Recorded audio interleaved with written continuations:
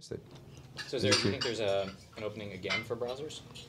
No, I don't think so. So, Game over at this point? well, I think, yes. I think for a couple of reasons. I think that, number one, like the reason we were able to make any sort of progress on the desktop was because they literally disbanded the team, and it was terrible. So it was a real gap in the software. So that opportunity shouldn't have existed.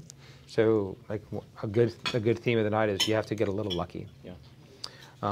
For it to work. And so somebody has to be asleep at the wheel for that to happen, and Apple and Google are not asleep at the wheel in this way. Now, you could say they're slightly differently asleep at the wheel because like neither one of them loves the web. Mm-hmm. And so Apple is sort of eternally myopic about like what makes a good web experience, and like Safari has some problems. Google is a little different. Like Google did believe in the web, and then they had this, I think I would say like 5 or 6 years ago, they had this really big internal schism and this internal crisis of faith where they really like flinched. And they said, well, maybe the web isn't the right platform. They made like mobile first. That was the whole memo. That's right.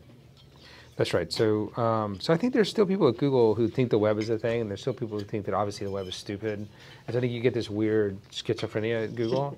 At Apple, that does not exist. I mean, Apple thinks that apps are 100% better. Yeah. I mean, except for like Dave, except for the guys working on the Safari. Safari, yeah. Yeah.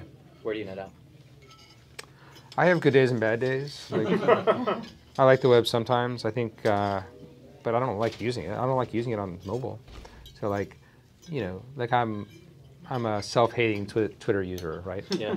So I use Twitter a lot, but I really wish I didn't. And so like to punish myself or wear a hair shirt or whatever, I use Twitter on the web on my phone instead of Twitter app. Wow.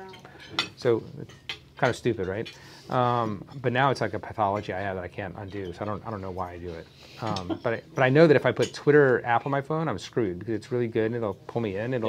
I'll be on it all the time. Whereas the web experience is like just unlikable enough that like I feel bad when I use it. Feel worse when I use it.